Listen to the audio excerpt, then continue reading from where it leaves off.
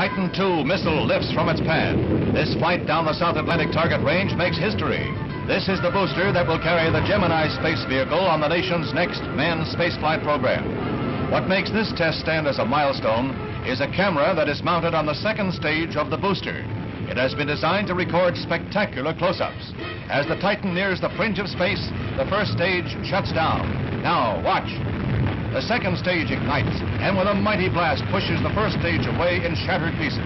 This is what an astronaut in the Gemini will see. At 17,000 miles an hour, the second stage leaves the abandoned first stage far behind as it soars 5,000 miles downrange.